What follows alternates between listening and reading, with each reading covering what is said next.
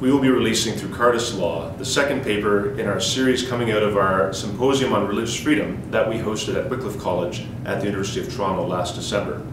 This paper by Professor Thomas Farr from Georgetown University, where he serves as the director of the Religious Freedom Institute, looks at the American tradition of religious freedom, how that is understood in the context of the Free Exercise Clause of the U.S. Constitution, and how that perception of religious freedom is increasingly being challenged in the United States.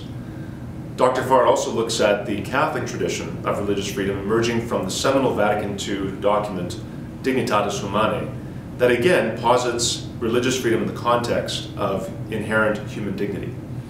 Dr. Farr is examining how the Catholic context and the American context pose a particular challenge in that there are often incongruencies between the two. And so we look forward to what he has to say about the challenges being faced now in the United States around religious freedom and an amnesia that increasingly pervades American society about the role of religion in public life.